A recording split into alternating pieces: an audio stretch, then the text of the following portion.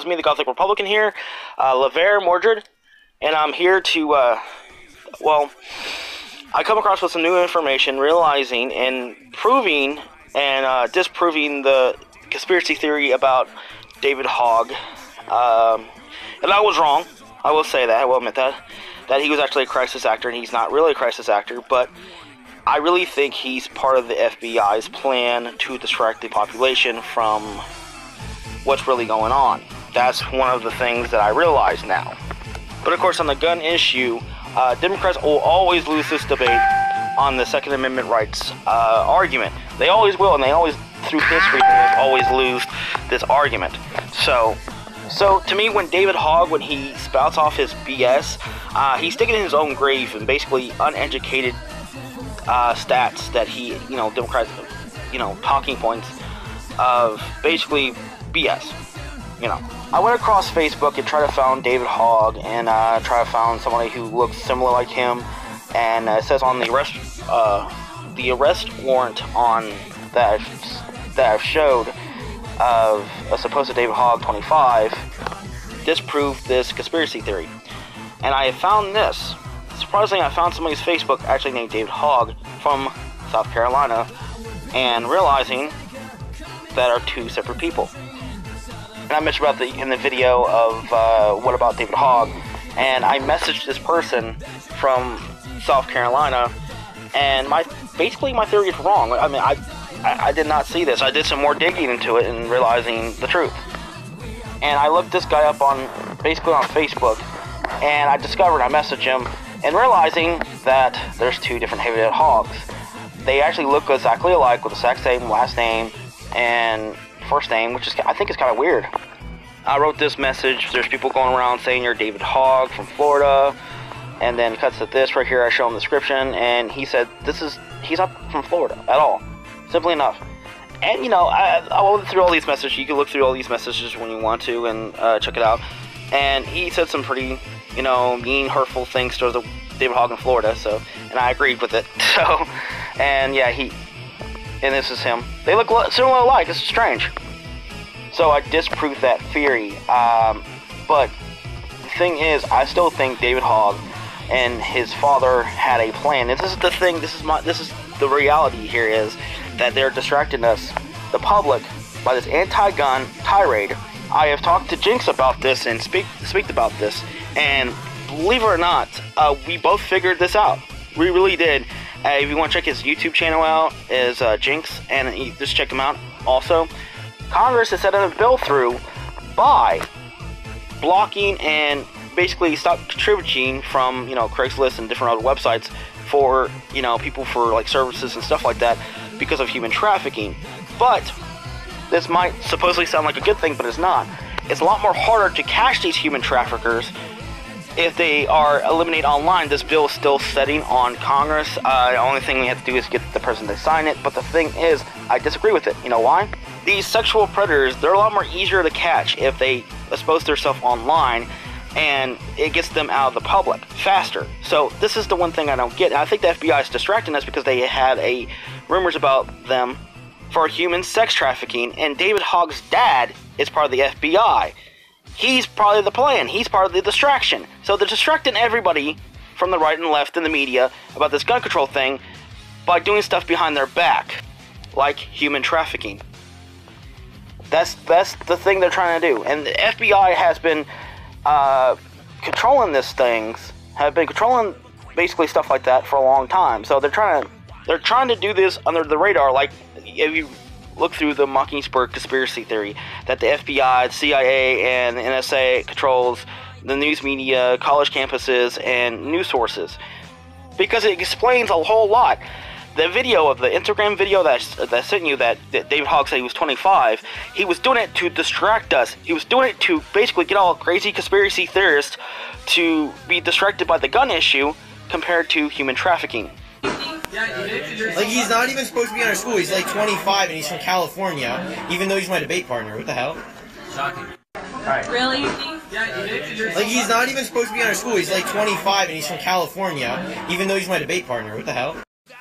He said this crap on purpose to try to get, the Alex Jones kind of guys, conspiracy theorists, to rile up, so it's makes more of a distraction to everybody else.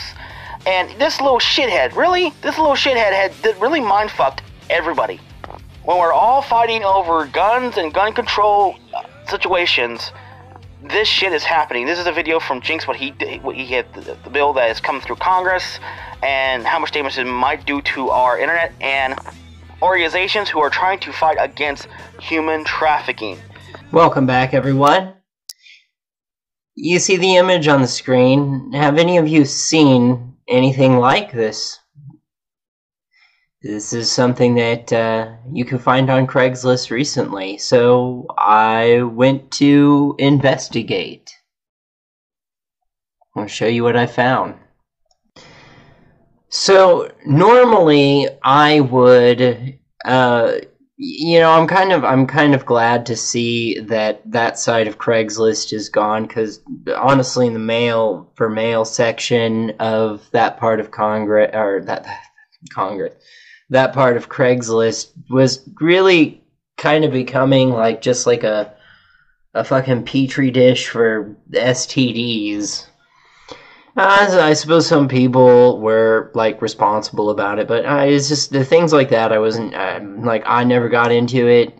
Just didn't seem safe. Kind of seemed stupid. But so I wondered though, like what was going on here? Okay, so this was passed by Congress. H.R. 1865 allows states and victims to fight Online Sex Trafficking Act of 2017. Sponsors Representative Wagner. House Judiciary Energy and Commerce. Okay. Roll call votes. There have been 4 roll call votes. Okay, so anyway, in this, I wanted to see what this was about. This bill expresses the sense of Congress that Section 230 of the Communications Act. Oh, so you are doing things with getting rid of net neutrality. You're taking control over our internet. Wonderful, because sex trafficking was so big in the United States. Not really, but we can pretend. Section 230 of Communications Act of 1934 was not intended to provide legal protection to websites that unlawfully promote and facilitate prostitution. Okay, prostitution, I get it, okay. And websites that facilitate traffickers in advertising the sale of unlawful sex acts with sex trafficking victims. It's not something that really happens in the United States. It's not running rampant. That's more of other countries. Prostitution, yeah, that totally takes place, but that was still illegal even before you did this, and people who were posting prostitution things on Craigslist did it in kind of an underhanded way, so that it wasn't, well, I mean, it was obvious to the people that was looking, but it wasn't abundantly obvious that that's what they were doing. They kind of had code words and stuff for it. But anyway, Section 230 limits the legal liability of interactive computer service providers or users for content they publish that was created by others. What? The problem is with this, all the dating sites, all the Craigslist sites of meeting up with people are going to be gone because of this bill, because the distributor, the website will be responsible. But the issue is, they shouldn't be responsible of that issue. You know why? Because who uses these sites as well? To catch sexual predators, to catch prostitution. Cops, law enforcement, agencies, sex trafficking agencies to go against sex trafficking, they use this to catch these people. It makes it more easier. Have you ever seen the TV show How to Catch a Predator? Basically, that wouldn't happen.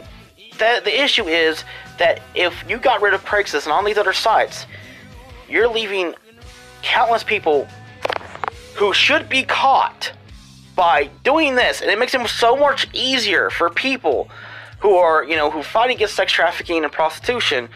It makes it more easier to catch the prey. That's the point. This is why I disagree with this law, and this is why I don't trust the FBI doing this. And this is a major distraction, because we hear for so many people who have been sex trafficked, we hear so many stuff from online, basically from other news sources, about human sex trafficking through the FBI agency and FBI agents.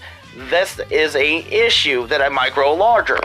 And some of these FBI agents who run these sex organizations can do it under the radar easily.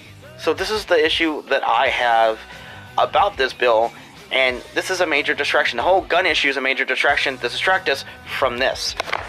I might want to hear your thoughts, your opinions.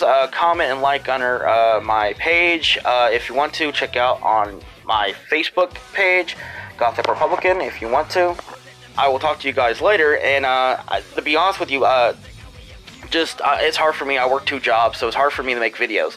But I'll talk to you guys later. I hope you have a fantastic day. God bless America. And I'm going to get myself a new tattoo today. So I'll talk to you later. Bye.